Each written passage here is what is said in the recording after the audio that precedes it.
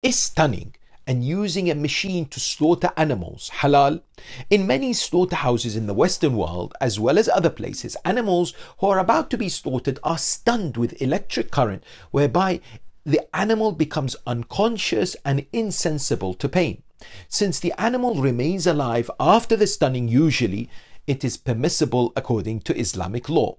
The other matter is machine slaughter. This is only allowed if the person operating the machine is, number one, Muslim, and this person repeats continuously the Bismillah when the machine is slaughtering. They should not stop reciting whilst the machine is ongoing with the slaughter. Usage of audio recordings that is played again and again is not sufficient.